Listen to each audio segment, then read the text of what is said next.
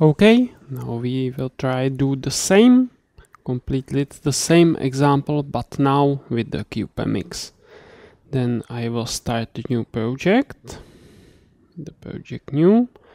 I will here select my F4, F401, the LQFP64 pin package, and my board have the STM32F401 RET. Then I will select this one. If we remember very well, then the LED was on the pin PA5. We set this pin as an output. I can, with the right click here, also add the label. Then I put here the LED. And now the button, if you remember from the last example, was on the PC13. Then here I select the PC13 as an input. Here also I added the label. It's called button. This is everything from this part. The clock configuration is not necessary to change. Can be left on the 60 MHz. Why not? In the GPIOs here, I can only check if everything is how I want it. You can see here's the GPIO state after configuration is low. The mode is output push-pull, it's okay. No pull-up, no pull-down. Output, maximum output speed is low, and I have label, it's okay. And PC13 is in input mode, it's also correct, and no pull-up, no pull-down. Everything is okay. Now I can set the menu project and the project settings. First I select my correct folder.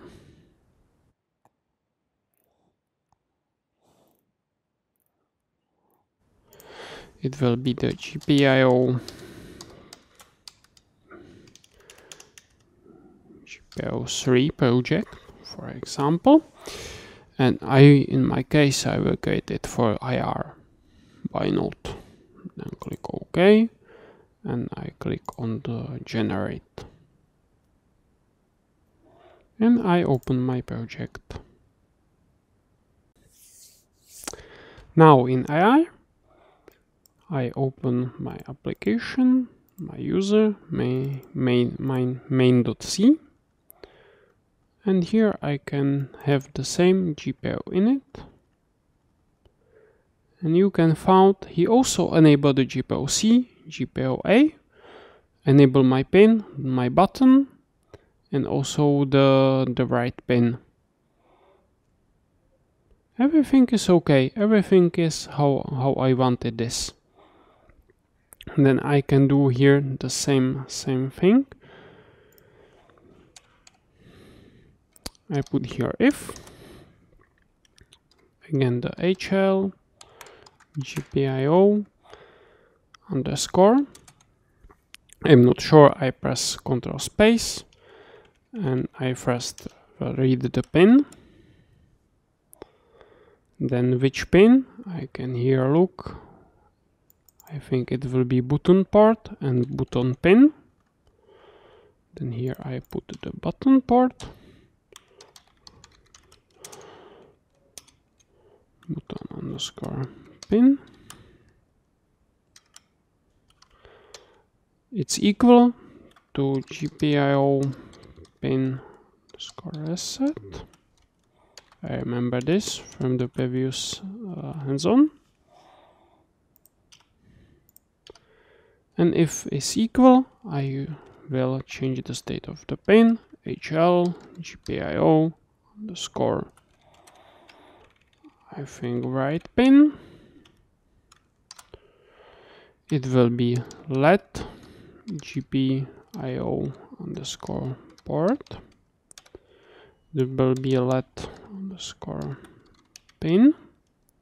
And it will be state, and here I use the GPIO pin reset. Why not? If the button is pressed, the LED will be off.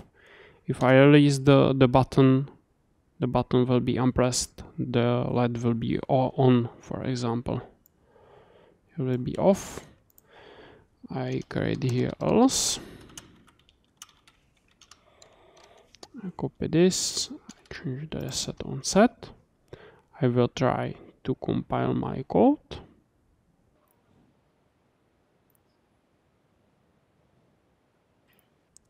It seems that I have no errors, then it's perfect. I can flash my code.